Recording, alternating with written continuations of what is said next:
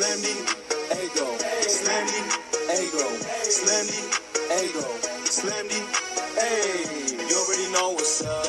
What's that? Another home run. But you know the job ain't done till we hold that trophy up. Hey. What's up, everybody? Welcome to episode 576 of the Talking Friars podcast and YouTube show. Ben Fadden with you here. It is March 21st, 2024. Hopefully everybody is doing well. The Padres, they are 1-1 headed back here to San Diego. They're probably going to be landing in San Diego tonight. Later tonight, I believe, is when they should, because just of the time change. It's going to be a long flight. It is a long flight that they're doing right now. It seems like they were gassed. Their legs were tired, but the adrenaline kind of took over in this second game. They were going so many spots. So much attention was being pulled in so many different directions. And so I think, Manny is not the only person that is glad. Tatis, same thing, that is glad that this trip is over and that they are coming back home. Now, sure, they get a day off on Friday, but Saturday, Sunday, they still are going to be at the Peter Seidler Memorial, Fan Fest, and then Monday, Tuesday, exhibition games. And so their next day off after tomorrow isn't until Wednesday. And tomorrow, Wednesday, because Thursday's the home opener.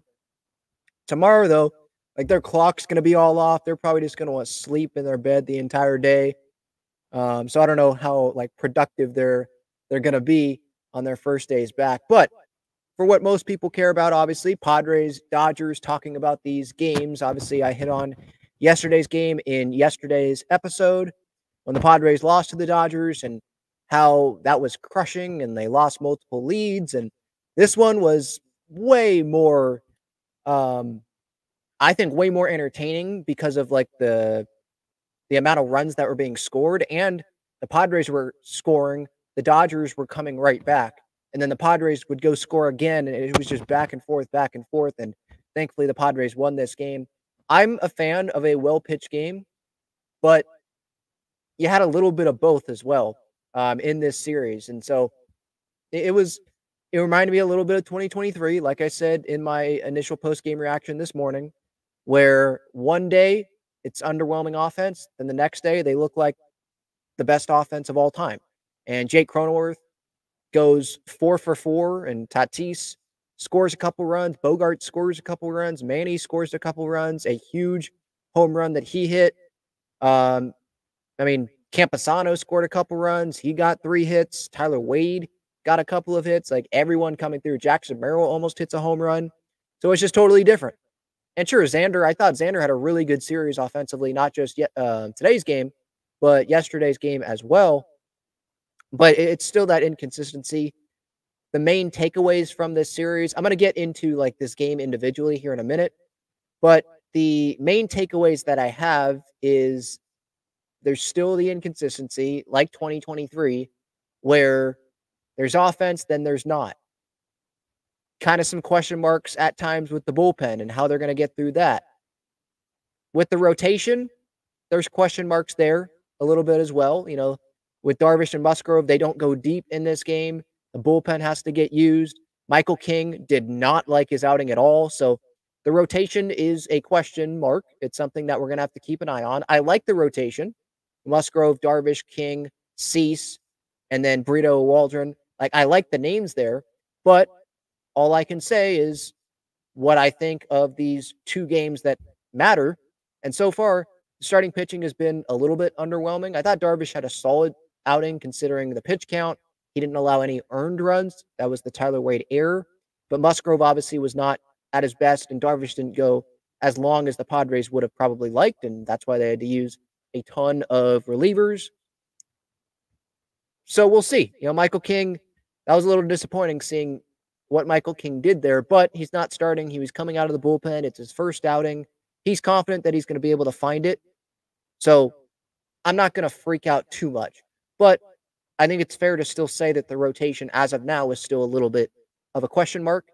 And then the offense, it's a little bit of a question mark as well. Both sides are a little bit of a question mark because of the offense, the inconsistency in these two games. It's a very small sample size, but the offense underwhelming, I thought, in game 1.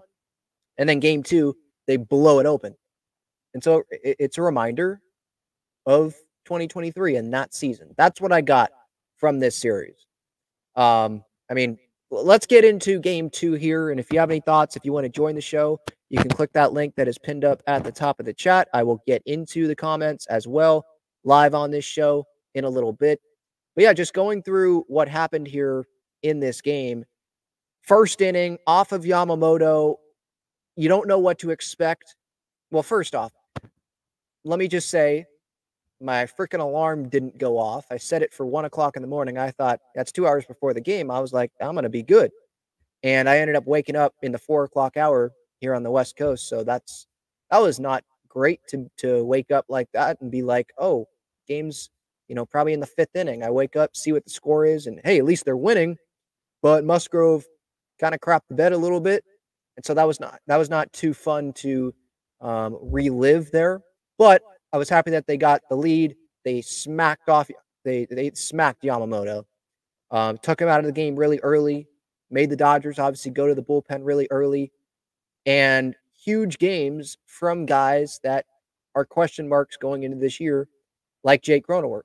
I didn't know if the Padres were going to be able to get a home run in this series, but Manny has a huge home run there when they're up by 1 late, big home run, and that allowed some breathing room there for Robert Suarez, who was throwing gas. He was throwing like 100 up there, so that was encouraging to see. But it was a good, really good start to this game. Couldn't have been a better start. Excuse me. Couldn't have been a better start. Crony with the triple, made it 2-0 down the line. Kim with the sac fly. Didn't have the best series, but it was still cool, going back to South Korea for him. And he had a lot on his plate. So I'm not going to sit here and, overreact to any maybe Ha-Seong Kim like struggles. You see everyone else in the lineup do a lot, and Kim went 0 for 4. I'm not going to overreact to that. He's probably really gassed right now. Campy with the double down the line. Max Muncy, I mean, give it up for Max Muncy, huh? Wow. What a game at third base for the Dodger third baseman. I mean, this guy, it was like he didn't know how to play third base. Booting balls all over the place. Obviously, I'm not complaining. That was great. Without those Muncy errors, I wonder what this game would have looked like. But you could do that with a lot of things. I mean, what about yesterday in game 1? What if Jake Cronenworth, that ball wouldn't have gone through his mitt and the Padres turn a double play there? What would have happened there? It would have been a tie game still instead of the Dodgers having the lead and then they don't give it back up, obviously. What would have happened? So we could do that all day. But, with Yamamoto, there wasn't much of a scouting report. I mean, sure, you could look at his Japan stuff, but in terms of MLB scouting report, he'd never pitched in the big leagues in a regular season game before.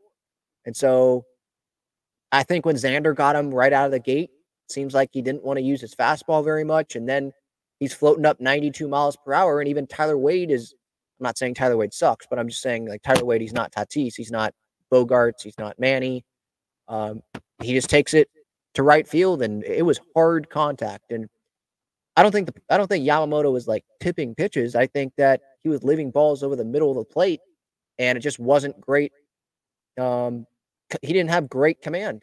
And Dave Roberts even said it post game about how Yamamoto, he's not totally a velocity guy. Like he relies on his command. And when that command is not there, well, that happens. We know the Padres, they have some talent in the lineup. Like that showed today when a pitcher is not on their game. I just wonder when they have to face Yamamoto when he is on his game, how is that going to work out? But at the same time, the Dodgers will have to face Musgrove when he is on his game. How is that going to work out? And when Darvish is pitching better, how is that going to work out? Ohtani, there's all that stuff going on with Ohtani, obviously, and it's so confusing. If people want me to talk about it more, I can talk about it here in a little bit. But him offensively, he had a really good series. And Mookie Betts with a home run today, and he had a pretty good offensive series, and he kept the Dodgers in this game until obviously the Manny big home run. And yeah, of course, it was a little worrisome, when it was a 1-run game there, and it's like the Padres were up 9-2 at one point in this game, and you're letting the Dodgers creep back in, and it's a one-run game. I mean, come on. If you choke, imagine if the Padres would have choked this game, and they're down 0-2, 0-2, their record, long flight home, and then you have to go through Fan Fest. You have to go through what's already going to be probably pretty sad, the Peter Seidler Memorial. I mean, that would just suck. And you have to sit on this until Thursday. A full week that you have to sit on this because the exhibition games, you win those games, who cares? So it was good. You know, they were fighting. Obviously, that's a term that Musgrove used. He thinks that he fights well, and I agree. When he doesn't have his stuff, I think he fights well on the mound, trying to make do with what he had. I saw some people, I forget who exactly it was, but they were like, well, Musgrove today, he wasn't pitching like he had a huge lead. And that might have been part of the problem. Like, he was trying to be so perfect, and his command wasn't great with the breaking ball. And I'm like, yeah, okay, but I'm sure Musgrove also had a game plan on how he was going to attack these Dodger hitters. I don't think that just goes right out the door when you have a lead. I think with Musgrove as a competitor, and he prepared for this outing, they're going to go with how they prepared. And if he doesn't have it, okay, he has to adjust and then make do with what he had. But yeah, it was not the best outing from Joe, definitely. I mean, 2 2/3 innings, 5 earned runs, walked 2, only struck out 2, gave up 7 hits. Yeah, you need more length out of Joe Musgrove, even if it's March 21st. With Darvish, yeah, you want more length out of him as well, but I go back to the no earned runs thing. Where Musgrove, he gave up 5 earned runs. So that's where there's the difference there, right? And Musgrove had some not so great spring training outings as well, but then it seemed like he found it and it was encouraging. Then this happened, so it's a step back. But it's also, I was saying on my initial reaction this morning, I'm not going to, maybe I didn't hit specifically on Musgrove, but I'm not going to panic about Joe Musgrove. I'm going to say, hey, it's a question mark right now, this rotation. You know, where not everyone has even pitched in this rotation in a big league game out of, not coming out of the bullpen. Like King came out of the bullpen. He hasn't started yet. Waldron hasn't started yet. Cease hasn't started yet in a regular season game here for this Padres team this season. So there's still question marks of who these guys are going to be. And even when they do start, I'm not going to use a one start sample size and say, all right, you got to worry. Got to worry. I think right now I'm not worried about it. I am just stating that it's still a question mark. But I'm not, losing sleep over what the rotation looks like. And, oh, Musgrove didn't get through 3 innings today. It's one of those games when there's so much runs like that and you do have that cushion, just win the game. I'm going to take the positives from the offense. I'm going to look at the bigger sample size of Joe Musgrove when he's been with the Padres. And for the most part, he's been one of their best pitchers. And he got $100 million for a reason. And last year, sure, slow start. He did have the injuries, obviously, which were not ideal. I'm not talking about the one that ended his season, but obviously the stuff before. But his last 12 starts, I believe, were all quality starts. And he finished the year after that Yankee, or I think the Yankee outing last year at Yankee Stadium was the first good outing. And then since then, before he had to shut it down, he pitched really well. So let's not forget about that. Let's not forget about some of the postseason outings that he's had. So I'm not going to sit here and be super worried about Joe Musgrove's performance today. Again, it wasn't ideal, but I'm happy that the offense broke out and at least we know they're capable of that. And I think Xander had a quote post game about how they could have just lied down. I don't buy that. I guess they could have just lied down, but when you have this whole mindset that you're talking about in spring training, and I'm sure they were talking about in the offseason as well, and you're just going to not do that mindset in game 2 of 162 just because you lost a tough game 1. You're not going to bring that mindset of who cares what happened in game 1. Let's worry about this game. Let's go win this day. We can't control what happened in the past. Let's just go do it in game 2. I don't think that, just rolling over and just, not giving that great effort and not being super dialed in, I don't think that was really an option. You're playing the Dodgers, Seoul Series, game 2 of 162. I'm sure those guys are still motivated to not go 0-2 to start the year. So I don't really buy the whole we could have just lied down thing. especially coming off of last year. I don't think that was really an option, but I'm still going to give credit, obviously, to this Padres offense. I mean, 10 for 24 with runners in scoring position. Pretty darn good. 10 hits with runners in scoring position. And Jackson Merrill, if it ain't broke, don't fix it. Don't take him out of that 9 spot, at least right now.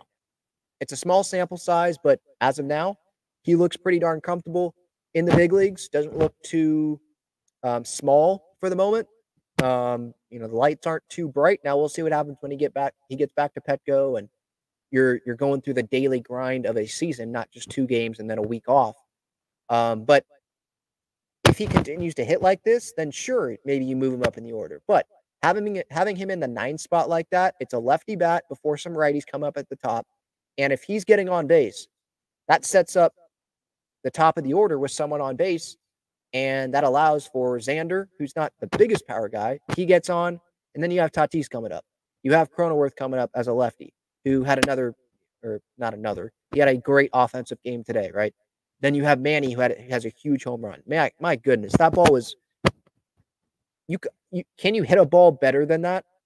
I know it was 88 right down the middle, but holy cow, that was crushed. I don't think you can hit a baseball better than Manny hit that late in this game. But yeah, I think Merrill, batting 9th, people say second leadoff. I mean, that's really actually what this is. If Merrill can have the approach that he had in spring training, and he can hit the ball like he has in these last couple of games against the Dodgers in the Seoul Series. Almost hit a home run today.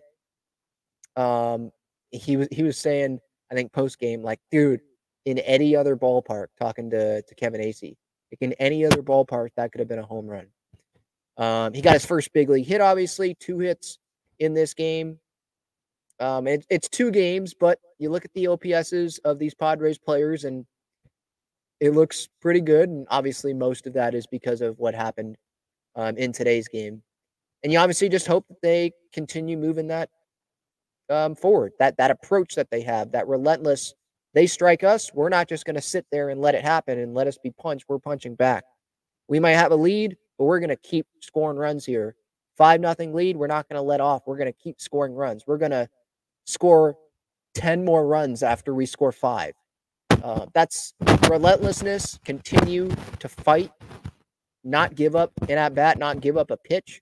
Like, that's what this team needs to do, especially when, like, they're considered an underdog. And some consider, like, man, it's a top-heavy lineup. There's not great talent throughout the order. This is not the Dodgers that we're talking about. This isn't the Braves lineup that we are talking about here. So they've got to be grinding through at-bats. And I know they lost in game 1, but the little thing like Profar the bunt to third, don't forget about that. And he gets on base, and Campy, he grounded into the double play, but that brought a run in. Like, doing the little things like that.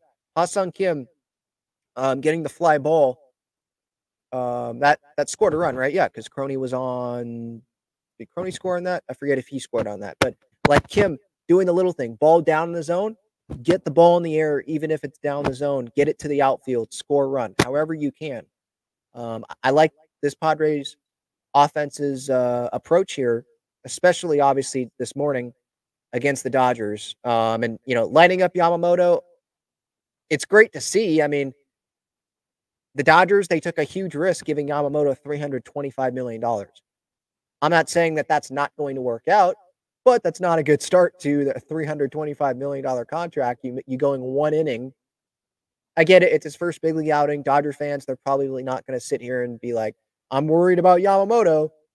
But in the back of their minds, they probably got to be a little bit worried. I mean, some agents have a point. Some people, if they have this opinion, they have a point.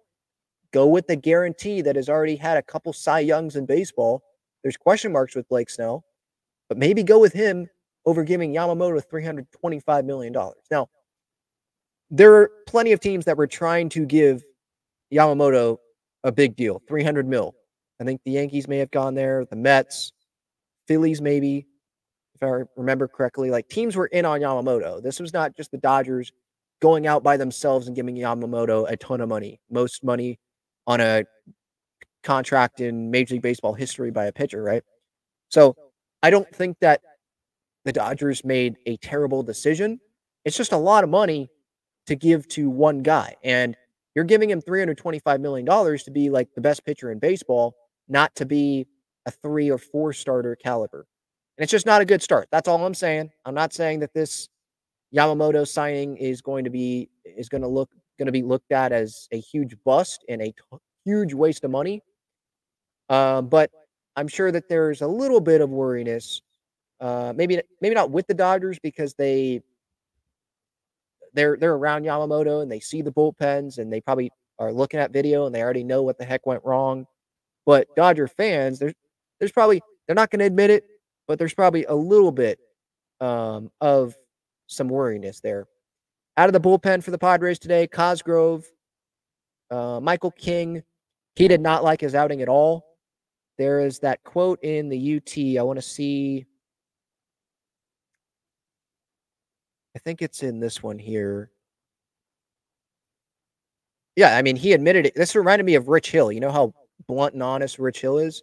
Michael King was not pleased with his first outing for the Padres. Kevin Acee says here. King says, it was pretty bad. It's obviously great when we put up 15 runs and I just have to kind of keep them at bay, but I felt terrible in my command. My mechanics just felt a little off, and every adjustment I was making was either overcorrecting or I just didn't find that rhythm. I know I will in my next one. King had a good spring from what I saw from just people that were there in Peoria. It seems like he had a good spring. So I'm not going to overreact to one appearance that wasn't even a start, an appearance out of the bullpen. But still, I think it's fine to say it's still a question mark on what Michael King is going to do as a starting pitcher in this rotation. I know Padres fans, it feels like they have a super high expectation that I'm seeing on social media. Like, man, Michael King better be better than Seth Lugo when he's the main piece coming back in that Juan Soto trade. But I'm just going to say maybe give it a little bit of time. And Seth Lugo, he was solid for the Padres. He wasn't the reason why they missed the postseason last year. So if Michael King can do that as the 4 starter, especially with Cease coming in, and if Cease could be Dylan Cease, not last year's Dylan Cease, but the other year, 2022, and just, give innings, give starts, stay healthy, that puts less pressure on Michael King. And if Michael King, again, if he can be like Seth Lugo a little bit better, that's a pretty darn good 4 starter in your rotation. So, yeah, Michael King, he didn't like it, but he knows that, and it seems like he knows that he will be trying to, or maybe he already knows what the heck he said right there about not being in rhythm. So it seems like he has a good idea of what went wrong, and obviously Ruben Niebla, Ben Fritz, the staff, seems like they know what the heck they're talking about as well. So I'm not at this point where I'm worrying about Michael King or Joe Musgrove or Yu Darvish. I guess the only thing that you might worry about is like their health, but it seems like they're healthy and obviously full go here to start the year. So that is encouraging. I see Carter wants to join the show. What's up, Carter? Can you hear me? Yo, what's up? What's up? What Long do you want time to no talk see. about? Yeah. I love that series. It was awesome to watch. I was one of Were those you? fans that woke up early. Yeah. Yeah. I'm See, sorry, I didn't mean to interrupt you. What were you saying? no. Yeah, I woke up first game early, and I was gonna do the same thing second game, and then my alarm didn't go off, so I woke up in the middle of the second game, which I was happy that the Padres were putting up a ton of runs because that would have been a little worrisome if they weren't able to. I'm not saying they had to put up 15 runs, but if they had another underwhelming day offensively, I think a lot of Padres fans would be freaking out a little bit here. Yeah, that game kind of reminded me of the Mexico City game. Not because of how the plays, but I just thought it kind of reminded me of the Mexico City game because of how high scoring the game was. Yeah, exactly. Yeah, when I make those comparisons, I'm not saying like, oh, because there was a ton of home runs. Like it was the opposite, but there was just a ton of runs scored by both teams, and it was like, oh my gosh, Yep. this is a game that we're probably not going to see at all the rest of the year. I don't think the Padres are going to, be scoring 15 runs. Maybe like once, but they're not going to score 15 runs, and the other team's going to score 11 runs anytime the rest of the year. Like this was just such a unique game. And then we We have those exhibition games, correct? Yeah, against Seattle on Monday and Tuesday. That's right. And then FanFest too. Yeah, FanFest is on Sunday. The Peter Seidler Memorial is going to be on Saturday, or the Celebration of Life. And then Monday, Tuesday exhibition games. Wednesday off day. Thursday is the home opener. Yeah, I can't wait, dude. I'm so excited. Yeah, I think you speak for a lot of people. Carter, thanks so much, man. No problem. Thanks for having me. Of course. If anyone else wants to join the show as well, feel free. Click that link pinned up at the top of the chat. I love giving Padres fans that platform to come on and talk. I try to be the most interactive Padres show out there. I'm just some say there was a comment I think on YouTube I saw the other day about like thanking me for professionalism. I don't know if I view myself like that. I mean, I'm knowledgeable about the team and I care about giving fans like the right information. I get asked questions all the time about the team and certain information about the team and what they need to know about the team and all that. And I give that, but I'm just a passionate Padres fan. So if you watch like every show, you'll know I'll go off sometimes. But then there's sometimes where I'm more calm because I'm not going to sit here and like fake rage something if I'm not actually pissed off about something. Pedro, what's up, man?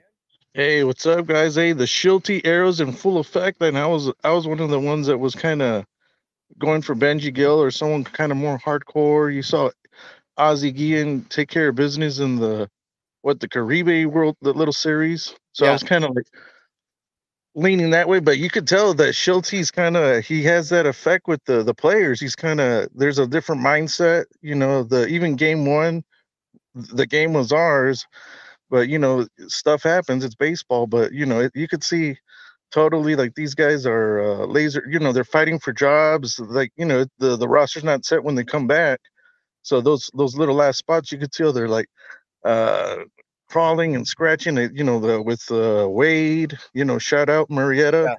yeah, And with even what is it, Polly? He got his little hit, I guess, on that bat there, but I'm kind of impressed already with the Schilt there, even though he personifies that like haha like kind of sarcastic demeanor with the media. I'm waiting to see when it turns on him when we go on a little slide and how they kind of because he kind of gives them those little sarcastic remarks, but I like it, and then I like his whole approach. Like he's kind of tough guy behind the scenes. They take care of stuff in the clubhouse, and I think we've seen that little stuff where in St. Louis, they kind of he was like kind of cussing and ranting or ramped the guys up, and they went on that little winning streak, right? When they kind of met us in the playoffs in COVID. yep, So I think that's step one, and then the season's gonna take care of itself. Injuries like if Musgrove, like I said on the chat there, it's probably early and he's still working on stuff. So, but I like what I'm seeing with the coach or the manager. So I just wanted to kind of get a little shout out there to Schilt there, even though it's kind of anti-Schilt. So yeah, yeah, I'm eating crow now. yeah, for sure. I mean, All right. I think with Schilt, I love the Schilt hiring considering the circumstances at the time. Yeah. I like the detailed baseball that they're playing, like how much that's been preached. I think some fans may be like, "Hey, I'm tired of hearing about that. Like, let's see how it actually works during the season." As of Yeah. now, it's off to a good start. I think it's the same thing with Jackson Merrill. Like right now, it's off to a good start. I'm excited Yeah. about it. I'm excited about Mike Schild as the manager. But as you said, yeah, let's see what happens when failure happens because it's going to happen. Yeah. Baseball is Yeah. a game of failure. Like what is going to happen then in a long Or season? or even I think with this Dodgers series, like it's easy to go all out for these 2 games, but what's going to yeah. happen all season long? Are they going to be able to Correct. do Yeah. this throughout the entirety of the season, or are they going to Yeah. go back into those old habits that has ended up hurting them in years past, including obviously last year? But yeah, it's off to a good start. I'm definitely liking the Schilt hire. Yeah. It's just Cool. Yeah. let's just see what's going to happen.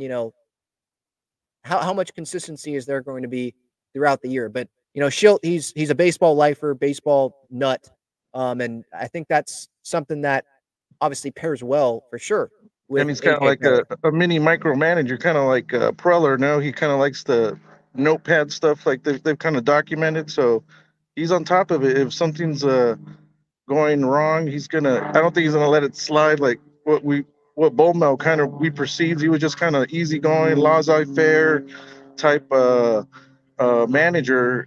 But I think this guy's on top of it, and he's gonna nip it in the bud before anything happens. But just want to give a shout out, and hey, those were good wins to start the season. And I guess like what they said in the chat, what are your thoughts? I know you're gonna probably bring it up later about the Otani situation. That's kind of crazy. Like that nowadays, like with alerts and Bitcoin, he wasn't like privy to nothing, and those guys drive together, exercise together. But I'll let you guys there, and then I'll leave it at the chat there. Yeah, thank you, Pedro. Yeah, I'll get into that. I'll take a quick break, and then we can get into that as well, because obviously the Padres were playing the Dodgers in this series when that story came out, and I think a lot of the focus went into that instead of the baseball, which is totally understandable. I mean, this was a huge story that came out. So I'll talk about that here in a little bit. Check out Gaglione Bros' famous cheesesteaks and garlic fries on Friars Road. You can visit their website, gaglionebros.com, for their entire menu and enjoy their cheesesteaks and fries at Petco Park and Snapdragon Stadium as well. All right, some of the other great partners of the show: Breaking Tea, San Diego Sports sweatshirts and shirts, Padres, Aztecs, Wave. Aztecs play tomorrow, 10:45 a.m. Can't wait for that. The Wave home opener on Saturday. So maybe some are going to be going to the Seidler Celebration of Life. Then they can pop over to Snapdragon Stadium for that. Underdog Fantasy, which it's interesting for me to be, promoting that, talking about, with the whole Shohei stuff. But 100% deposit match up to $100 there. Code Talking Friars, or click the link in the description. A bunch of higher lowers, obviously, with the baseball season about to get started for the rest of baseball, not just the Padres coming up next week, and then obviously other sports as well.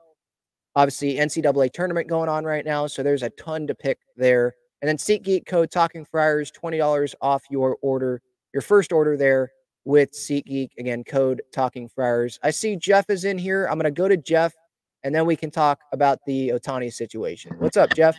Hey, good. How are you? Good. How are you? Good, good. So I just want to talk real quick about stats. I know it's early in the season, but I think it's important to know that the starting pitching, the Padres went 6.1 innings with their starting pitching, gave up 5 runs, while the Dodgers went 6 innings, gave up 7 runs. So we outperformed them there. The bullpens both gave up 10 runs. The Dodgers allowed 3 errors, while we only allowed 2 errors. And then the biggest difference is we led with 14 innings. We had a lead, and they only had 2 innings with a lead. It's pretty crazy. Well, exactly. To end up with a 1-1 split there, I think we're already encouraged by the 1-1 split, but to have those numbers, you tell me those numbers, it's like, man, the Padres were close to winning both games.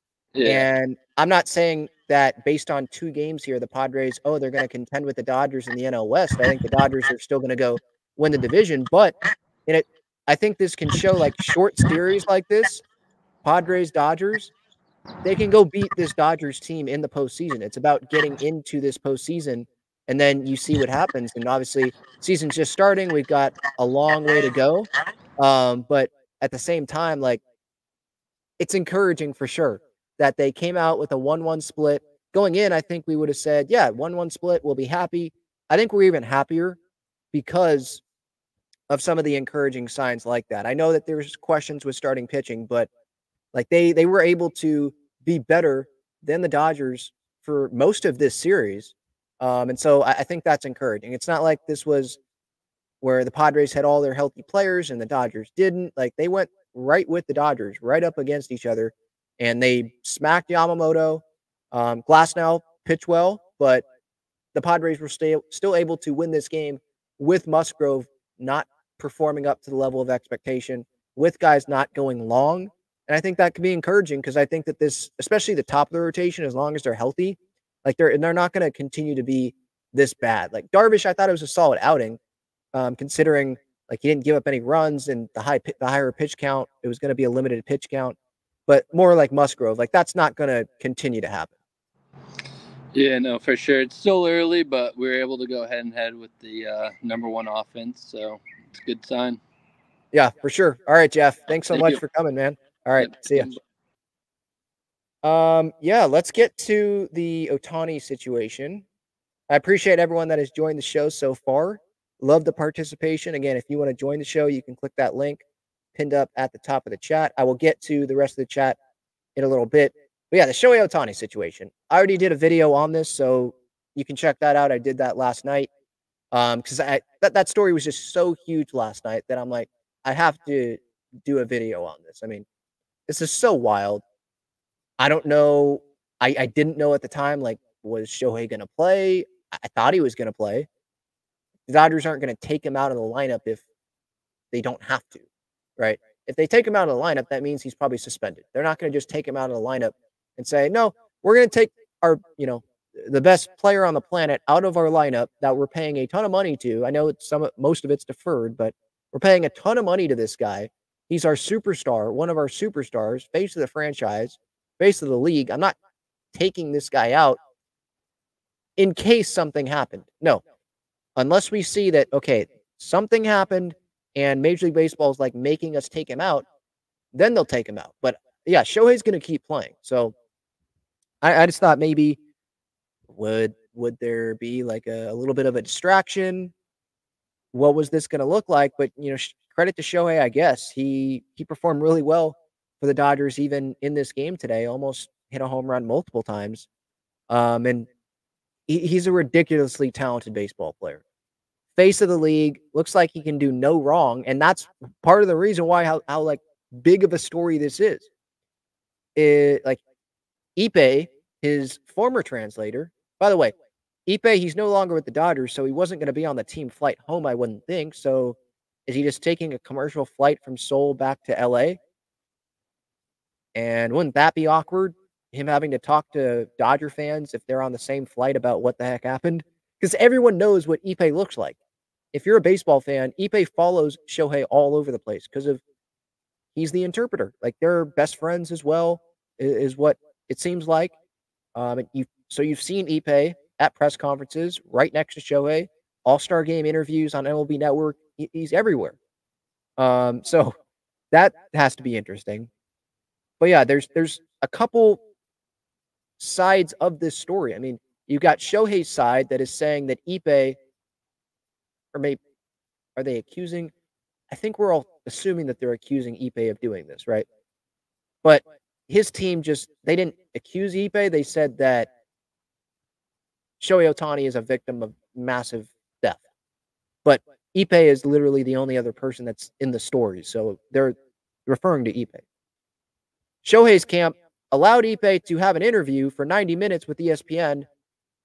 Ippei told one side, said some things, and then he backtracks on that and said, no. Shohei didn't know what was going on when initially, I believe this was initially, in that big 90-minute interview with ESPN said, no, Shohei was covering my debt and being nice, wanted to make sure I'd never do it again, but then said that, no, Shohei had no knowledge of it. Like, which one is it? And Shohei's team is saying that, yep, massive theft. Shohei's name, though, is on the wire transfers up to $1 million, at least the two $500,000 payments that are there that were seen, I believe, by ESPN. And so Shohei's side, no. Shohei didn't know. They're obviously protecting Shohei. I mean, these people's jobs is to make their client look good, protect their client. So I'm not going to believe everything that comes out of their mouth. Should I believe everything that comes out of Ippei's mouth either? Heck no. Because one time he talks to ESPN and says one thing, that Shohei used his laptop and it was under Ippei's supervision. He was covering my gambling debt. I was really bad at it. And then another is saying, no, Shohei didn't know anything about it. It was all me. When Shohei's name is on the wire transfers, like, what's the actual story here? I said this yesterday, and maybe I just can't relate because I don't have $4.5 million to give to a friend, or I don't have a friend that has $4.5 million to cover a debt of mine.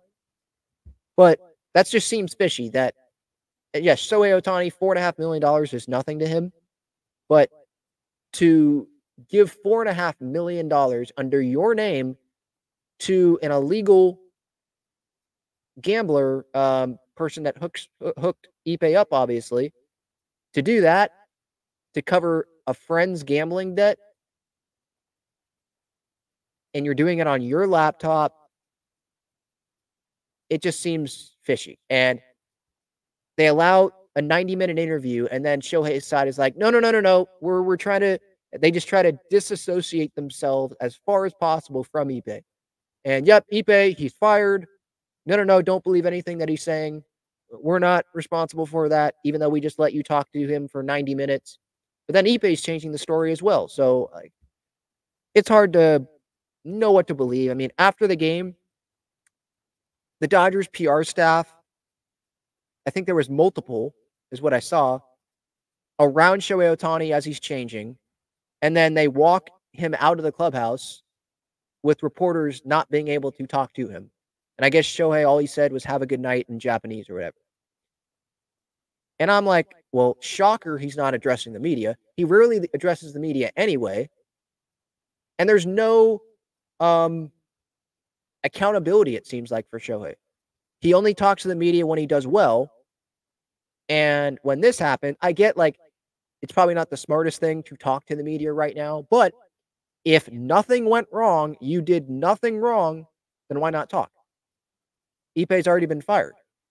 Now, maybe that relationship is totally great. I mean, before Ippei went in front of the Dodger clubhouse and said, like it was all him and he had a gambling problem and a story's going to come out minutes before that, right? At least we assume it was minutes before that. Ippei and Shohei were smiling with each other in the dugout at the end of yesterday morning's game. So it's just weird. What is happening? It's weird. If nothing was wrong, wouldn't it be smart for Shohei to go out in front and say, I didn't do anything. I know I didn't do anything. That's why I'm talking. But when you don't talk and you have PR people be your security guards in the clubhouse because you don't want the media to talk to you, you really don't want to speak to the media, it just seems a little fishy. So Major League Baseball is going to do everything they can to protect Shohei Ohtani because Shohei Ohtani is the face of the game, and it would be a terrible look for Shohei to be suspended or for anything to happen. So I don't know how long this thing's going to take. What I do know is he's going to keep playing baseball. They're not going to sit Shohei out unless he has to because he is suspended or, something happens really bad with like government or whatever, legal. Major League Baseball, I don't think they've launched any investigation or anything on it because why would they want to do that? It's Shohei Ohtani. They don't want to do that unless they have to. So this might drag on a little bit. This is not the end to this story. I've seen some updates throughout the day on it. It's confusing. And things aren't adding up. Stories are getting changed from both sides. It's just not adding up. So I don't know what happened. We don't know what happened. We know things that have been reported, but yeah. I'll say this, looping it back to the Padres. I'm glad the Padres aren't the team with the drama right now. We've dealt with plenty of drama in the last couple of years as Padres fans, with Tatis, with Preller and Melvin, and Soto a little bit, and just the clubhouse and all that. There's so much drama. I'm glad that it's on the Dodgers side of things now. And they already had a ton of pressure going into the season, and now there's even more attention on them for something that none of us were expecting. I see David. He is in here, wants to join the show. What's up, David?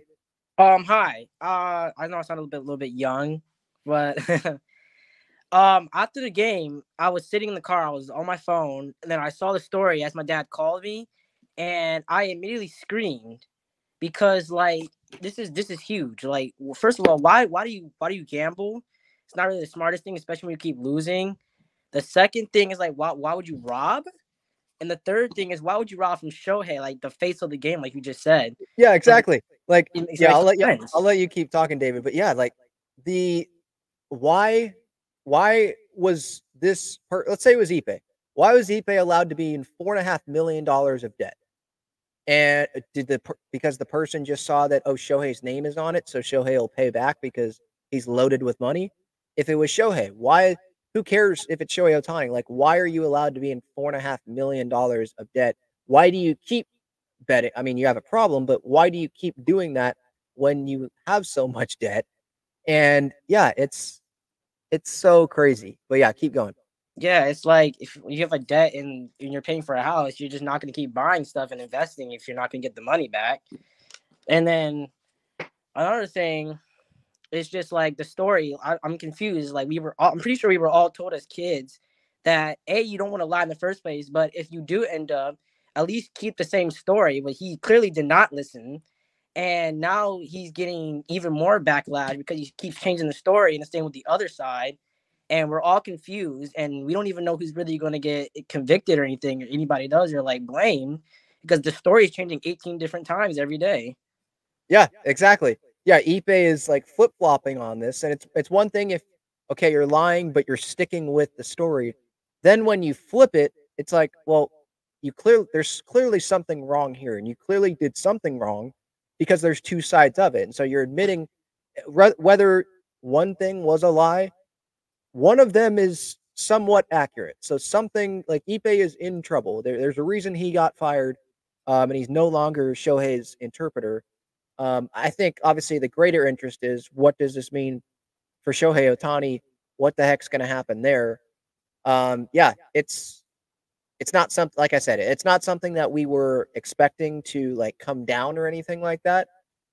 But, and also another thing for Shohei, I think one of the reports coming out today was like Shohei didn't know until Ippei talked to the Dodgers. And I'm like, so Shohei, you're so loose with your finances. I get that Ippei's like the closest person to you, but you're allowing Ippei to use your name in a transfer to an illegal bookie, I believe.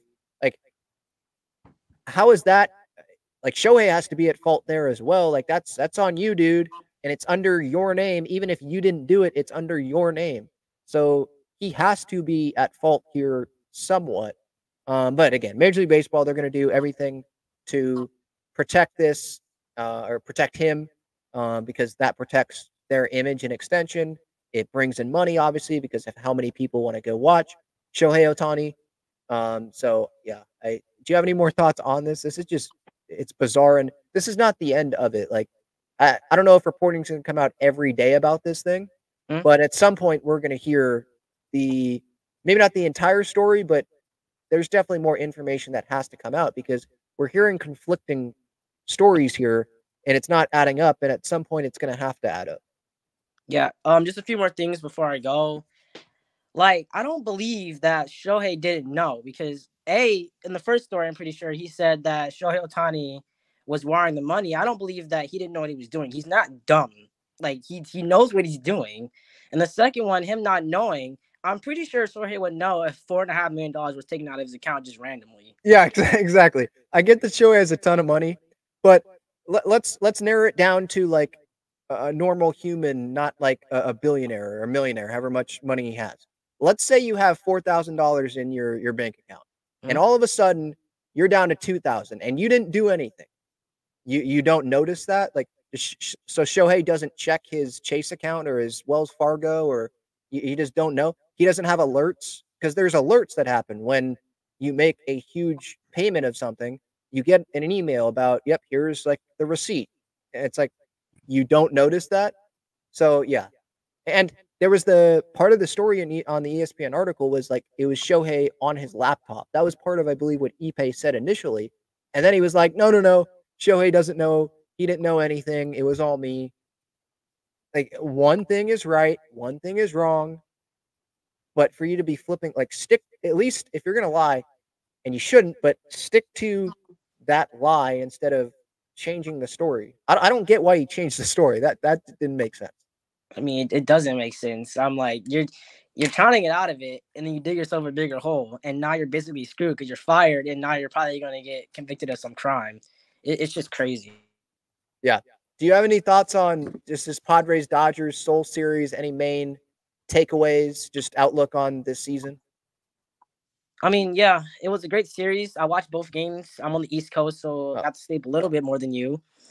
Um, I was watching both games. The first game, I ended up watching until I'm pretty sure the 7th or 8th inning when the Padres decided to choke the lead, and I was mad. I wanted to punch a wall, but it was okay. It was the first game of the season. It's hard to keep that lineup with Shohei and Freddie and Mookie and all of them at bay. Second game, I cannot tell you how much my heart rate went up and down through that game. Because first we were winning 5-0, and then it was like 5-2, and then it was 9, and then it was like 6, and then it was just crazy. And then the final score just shows how crazy this game was. It was back and forth. Like the pitching did not exist in this game. Yeah. I mean, the pitching only existed like at the very end with Robert Suarez. I thought he pitched well. He was throwing gas. I'm someone that appreciates good pitching and low scoring and just kind of trying to see, okay, who's going to come up with that big hit, that big swing. But when you have a one-off like this where there's just the game's drunk, there's so many hits, so many runs being scored. It's super, super entertaining. So, yeah, no doubt this was a memorable series. I wish I was up for the entire game, but I didn't have to see all of Musgrove not pitching that well. So I guess there's the positive of that. David, thank you so much for coming on, man. All right. Let's see here. Going through the chat. Padres Up says, I thought King looked great. I don't know what game you were watching then. MCC 951, happy to get the split. Seems fair for both teams based on the travel and level of disruption due to standard spring. Yeah, I mean, like the Dodgers and Padres, they go across the world just to be 1-1. I think the Padres going in, you're like, yeah, 1-1, I'm good with that. But for the Dodgers, that has to be pretty disappointing. When you win game 1 and then you score 11 runs, you should be winning both games. And they don't. And so, as a Padres fan, very happy about that. Odai says, Machado's home run at the end was a cherry on top. That was such a bomb. You can't hit a baseball better than that. I don't think. LMAO, Max Muncy. Yeah, what a game for him, huh? Holy cow. Was his glove messed up too?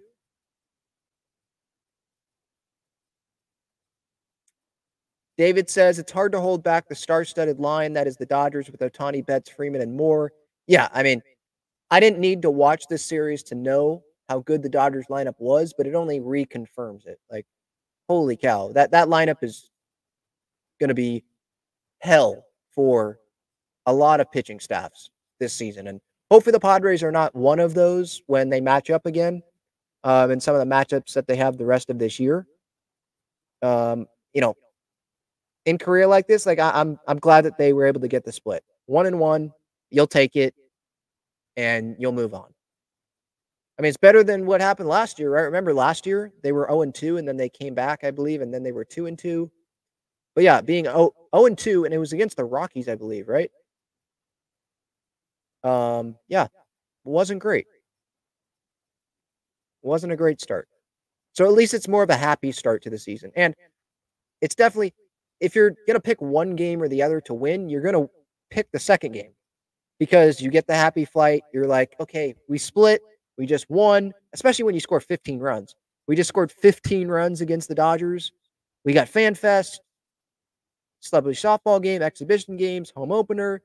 You're like, okay, we're happy. Now, if they would have won game 1 and would have scored 11 runs and lost this one like the Dodgers did, that wouldn't have been, we just wouldn't be feeling that great, right?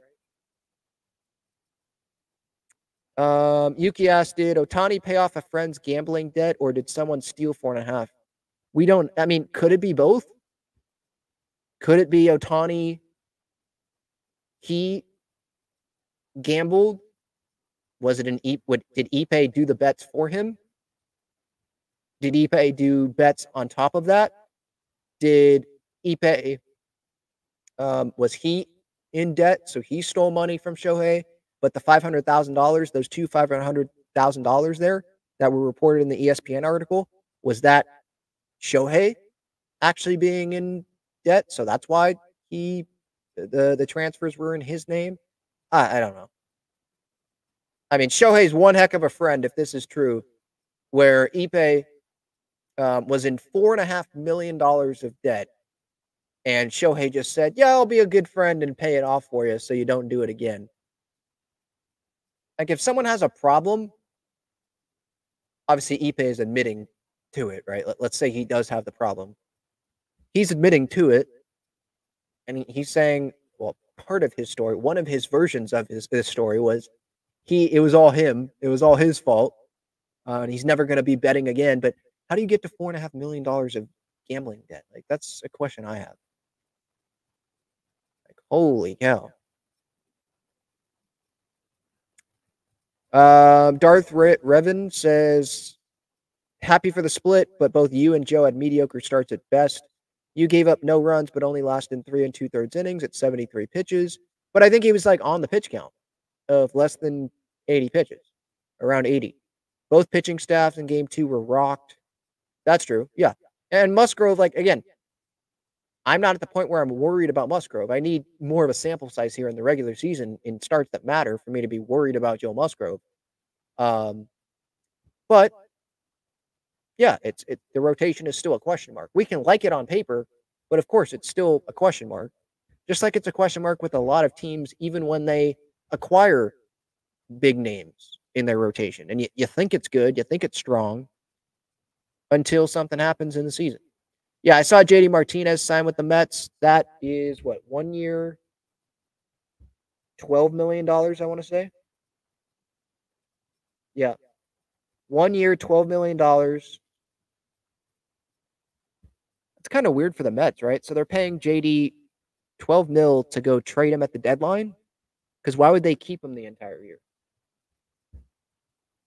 I don't think they're going to be in contention. Maybe they'll be in contention, so they have to keep him. But why? That's a little confusing to me. I was thinking, oh, crap. Padres announced Fan Fest this weekend has been canceled due to inclement weather. And the Peter Seidler Celebration of Life has been moved up. 11 a.m. So breaking news, 11 a.m. on Saturday is the Peter Seidler Celebration of Life. Canceling Fan Fest. Well, that sucks.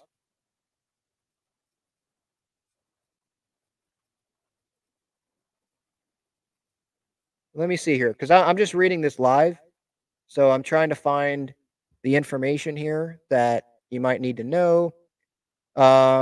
Courtesy of Jim Russell, because he gets some media emails. The Padres will honor their beloved former chairman and owner Peter Seidler with the Celebration of Life ceremony at Petco on Saturday at 11 a.m. So not 1, I believe, is when it was supposed to start, 11. The home plate gate will open to fans at 10 a.m. Seating will be available on a first-come, first-served basis, parking free of charge.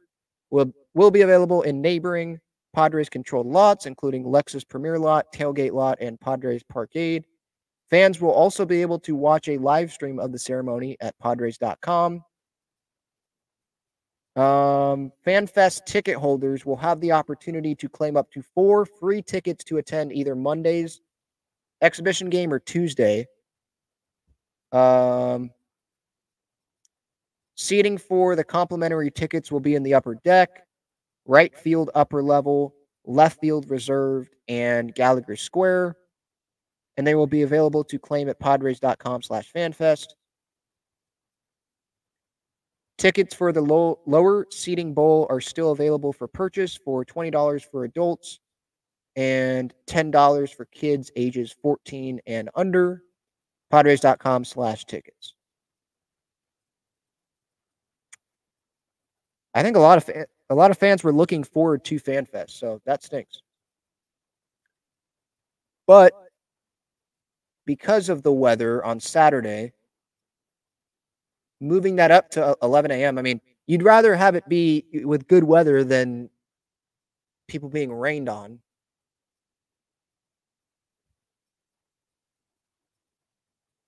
if they had tickets for FanFest on Sunday, why can't that just transfer over to the Monday or Tuesday exhibition? I guess different barcodes, huh? All right, well, that's what we got right now. That's the update there on FanFest. No FanFest.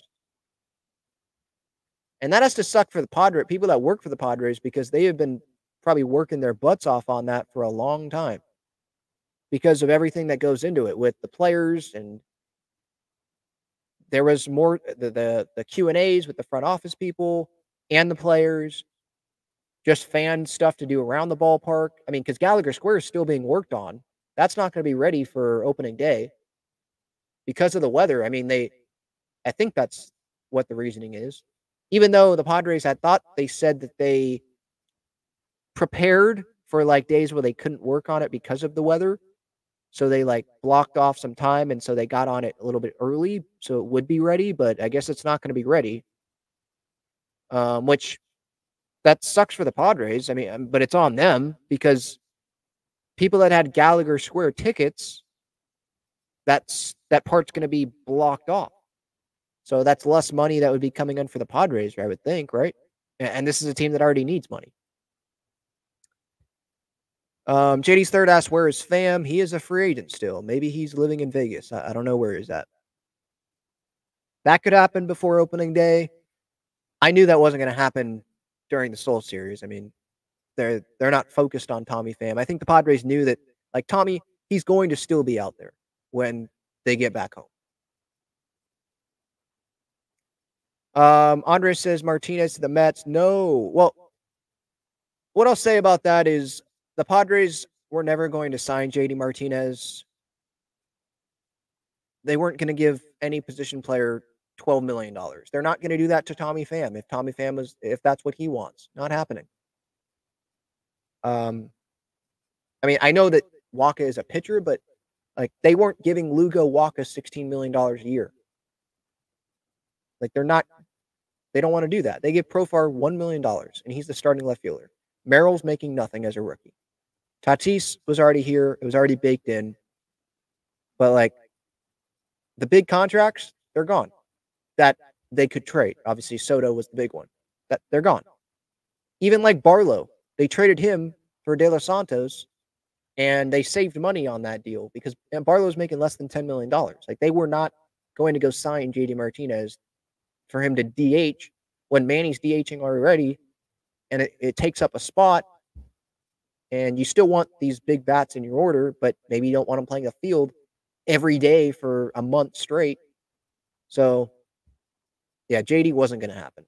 JD's a good hitter. I'd love to see him with the Padres. I mean, Studdy's hitting, Oppo hitter, like great, but it wasn't going to happen. I'm just a little surprised by the Mets signing JD Martinez. Yeah, that Bogarts thing that happened today, he got called out for the violation, the pitch clock violation, or the batter violation, I should say. The umpire thought he called timeout earlier in the at-bat, but he didn't. Or excuse me, he did earlier in the at-bat. He didn't when he was called out. It was miscommunication, I think. Or maybe I'm getting the details flipped. Hang on. Because I posted the video of it. Let me go back and look at this real quick.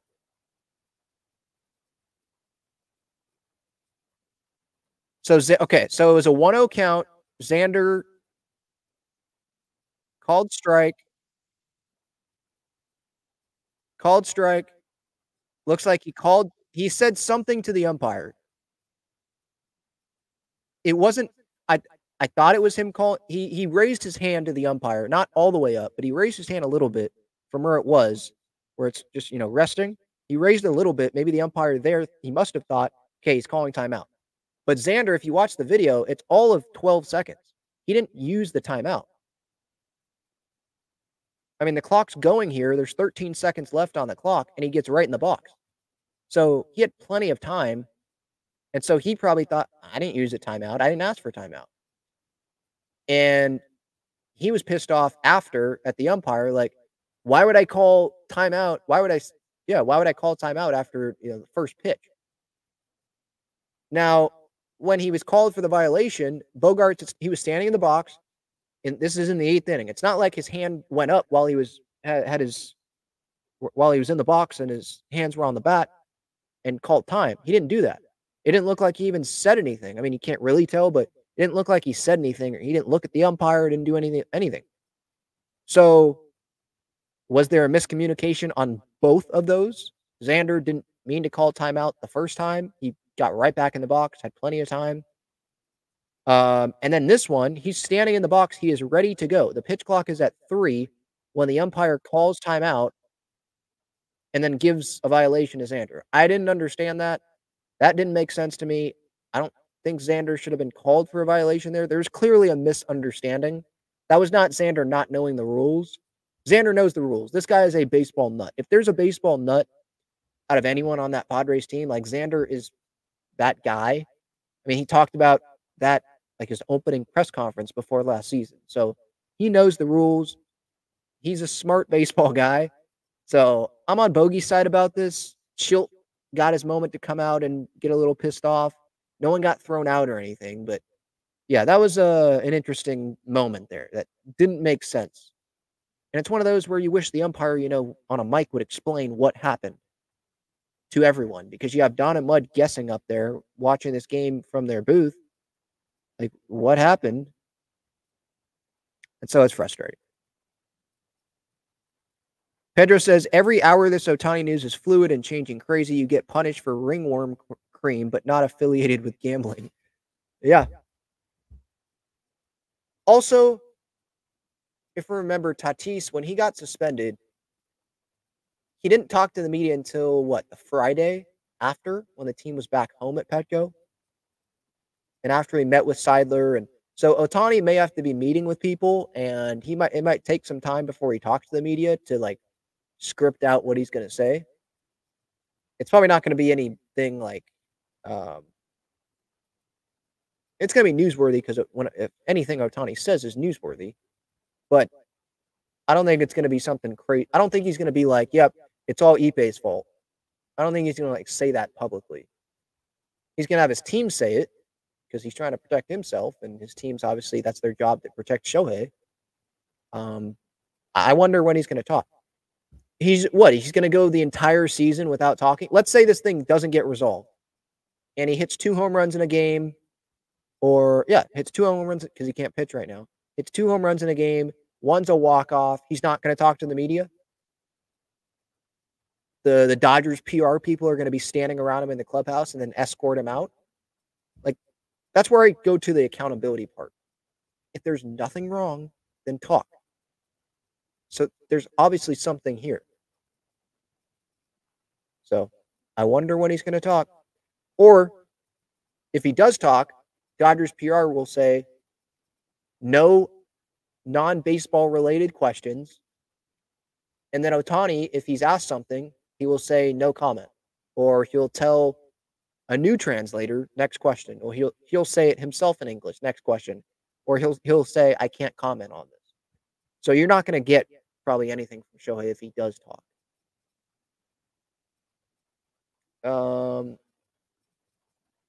Ricardo asks, is there a reason we're worried about Ohtani? It's just because this is the biggest story in sports right now, right? It's just so, he's the face of baseball. He's one of the faces of sports. I mean, if you're not a baseball fan, you still probably know Shohei Ohtani's name. You know the name because you've heard it somewhere.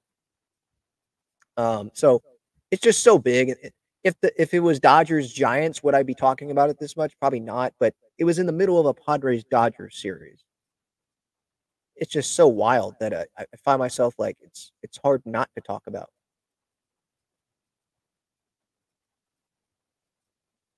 Let's see here. Ricardo says, how about some Padre chit chat? I think we've been talking Padres for almost an hour now. I mean, there was Ohtani talk in there, but most of this has been Padres. I started the show with Padres. I did a post-game reaction about Padres earlier today. It's not like this is an Ohtani channel, but it's a topic that we can't get rid of because of how huge it is and how the news is changing all the time on it. is what it seems like. There's so many versions of the story.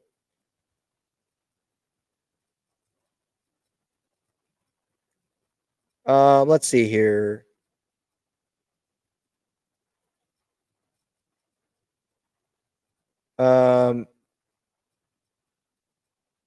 Yeah, if you don't like me talking about Ohtani, okay. But I'm just saying a majority of this show is definitely talking about the Padres. And that's what it will be. If this was Ohtani playing another team, I probably wouldn't talk about it as much, but it was in the middle of a Padre Dodgers series. There was a San Diego connection as well in this story. I think Ippei and the dude that he was dealing with met at a San Diego casino in like 2021. All right, no more Ohtani talk.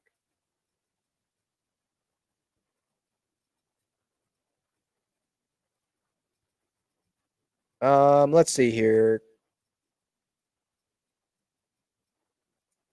The Baxman says, I like Profar over Pham in the outfield. Why? I mean, I'm not saying Pham's like the best defensive outfielder ever, but when you're talking about the entire package, it's not like Profar won't be on this team and they have to pick. Now, Pham would be starting, obviously. But like Profar, they signed him to be a utility guy.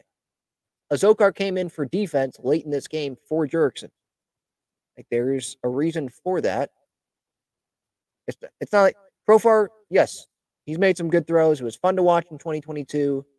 But I think he's best for this team when he is a utility guy and can fill in and can play, not start every day. If you want to improve the offense, getting Tommy Pham improves the offense.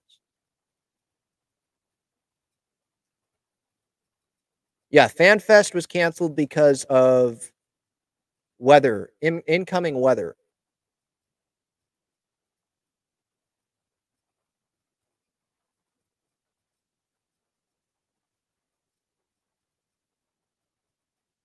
Let's see here. Continuing to go through the chat here. SD fan says extend Merrill or too soon. Yeah, a little too soon.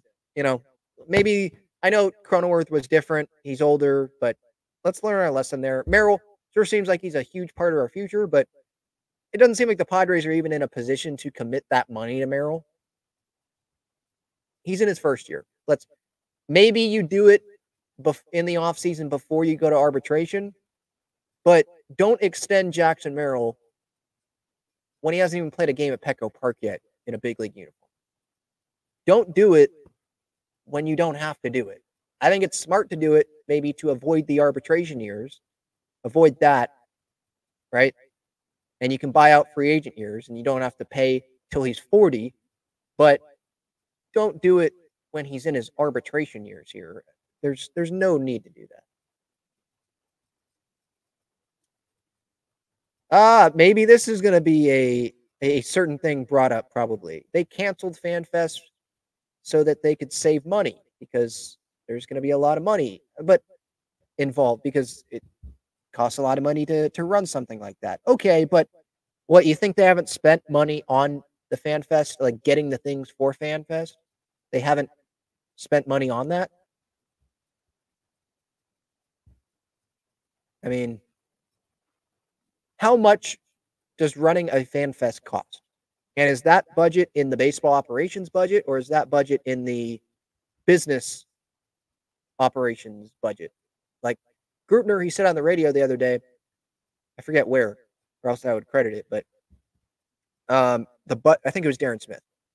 The budget of like Gallagher Square, that money, it's not like they took the baseball operations money that Preller has and put it in Gallagher Square and said, you can't, we're prioritizing Gallagher Square over the roster. It's different budgets. So that right there is where I'm like, yeah, that doesn't make a whole lot of sense.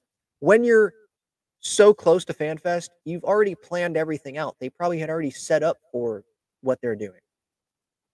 And I'm sure there's money spent on the event, so no. Now, let's say that it rains on Sunday. That would ruin FanFest. Now, it would ruin, like, because the team's supposed to hit on the field and there's the celebrity softball game. So, yeah, it would ruin that. But don't the players, I mean, at FanFest last year, the players, they just sat in the concourse at Petco and signed autographs, took pictures. Like, they could still do that if fans wanted to stand in the rain for that, right? But do the players want to do that? No, I wouldn't think. In the rain, they just got back from Korea. They'd rather just, chill out, rest before the 2 exhibition games Monday, Tuesday, and then they get 1 off day before they start, the grind of a season. Yeah, and Gallagher Square not finished. I see Greg say that. Yeah, it's for anyone that has seen, I think I posted, yeah, I did. Brett, who's been on the show, Padre fan, he has a view of Gallagher Square, and it looks better than it did a couple weeks ago, but there's still plenty of room to improve there and get that thing built up. So it was never going to be ready. It's not like they canceled FanFest because Gallagher Square is not ready. Although you'd have to manage flow more because Gallagher Square, I mean, that's where they did the Q&As and a lot of people hang out, obviously. So you're going to have to manage that. But it was going to be delayed. It's not going to be ready on the 28th. We'll see when it is ready. I mean, some of the stuff that's being built up, it does look cool from what I've seen, but I want to see it in use, and when it's fully built, what does that look like? How much room? Is there more room with this? Is it less room? Obviously, part of it is turf, so I'm not going to look down there from my seat, in 309 and in September and see that it's brown. So with that, that's a positive there. And it seems like the area behind the park, right? They changed the location of that little play ball field. So it looks like there's some cool adjustments with this. But yeah, it's disappointing because I think fans were looking forward to it. FanFest was supposed to be like, here's your first look at the new Gallagher Square. That was supposed to be part of it. And obviously there's no FanFest at all anymore. The Seidler thing, even if it was raining, I think you still have to have it, right? You're not pushing that back. You're doing it. You're not going to do it during the year. You're not going to do it the day before opening day. You're going to do it on the weekend so as many people can go as possible. You're just going to do it. If it rains, it rains. You honor Peter Seidler. He deserves that. All right, Talking Friars episode 576, over an hour of talk. Hopefully everyone enjoyed the show. Thank you so much for the time. I don't take it for granted. I really do appreciate it. You can hit me up at Talking Friars, Twitter, Instagram, on social media. If you have any questions, obviously I try to get to the comments in YouTube as well. So thank you so much again. I appreciate all of you, and see you later.